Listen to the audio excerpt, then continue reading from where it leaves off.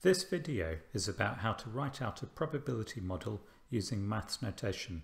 You need to know the maths notation not just because it's standard, but because it's easier to do algebra with maths symbols than it is with code, and we always need to do algebra as the first step in setting up a machine learning model for training.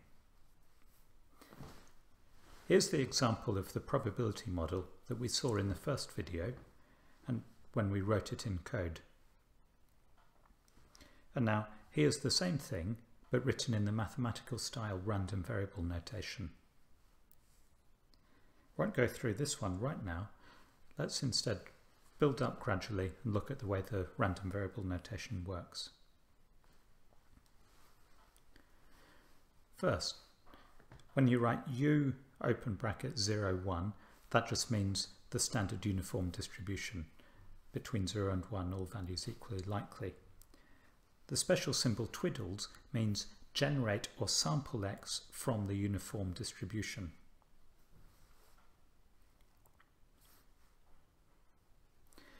Next example. This code generates a random variable x and then it generates a random variable I, and I've written them in capital letters. That's the convention, uppercase for random variables. Every time we run the code we get a different value for x and different value for I. A and B are just plain values, so we use lowercase for those.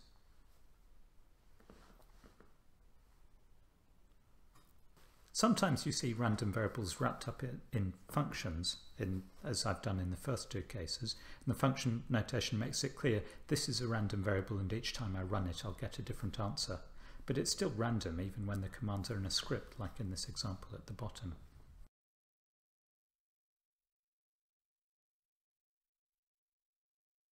Next example. In this code, x1 and x2 are generated independently. Knowing the value of one gives no information about the value of the other. In the maths notation, it's usually implied that random variables are meant to be generated independently unless we explicitly state otherwise.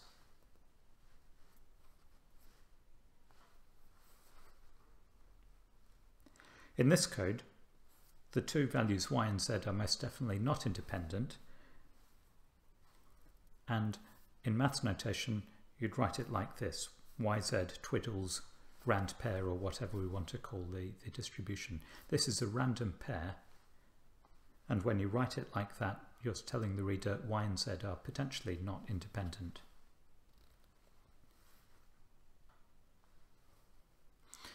Next example, slightly tricky.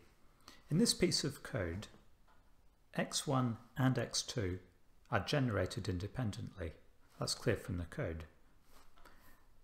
But if you look at it and think, well, if I find out that x1 is low, probably that means the parameter high is low, so x2 is probably low also, so surely x1 and x2 are not independent.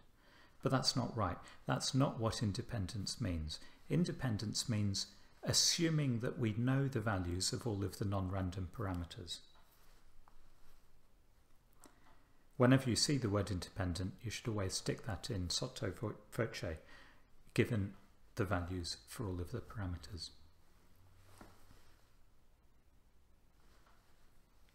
It's worth saying just one more thing about this twiddle symbols. When we write something like A twiddles B, it means A and B have the same distribution. It's not a statement about how A is generated.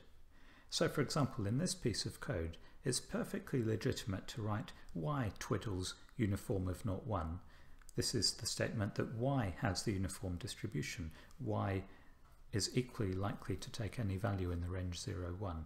We didn't generate y by calling the uniform random number generator. The twiddles is a statement about equality of distributions.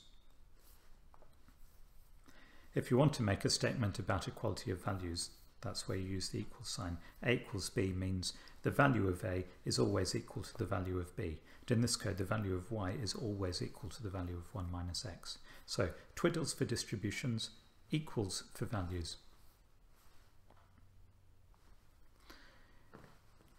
If you see a random variable On the right-hand side of a maths expression, like in this example, what it means is generate x first, and then, given the value of x, use that to generate y. This will obviously produce a pair of non-independent random variables.